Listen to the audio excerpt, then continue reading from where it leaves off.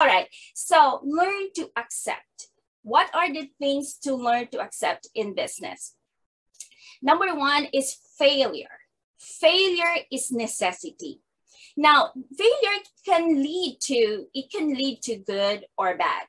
So we're just going to focus on the things that are good. And failure becomes good or positive when an individual knows how to reflect. In my program, I teach my client 3 things, but I'm going to teach one of those, and that is reflection. There are things that I let my client to do when they do reflection. So the first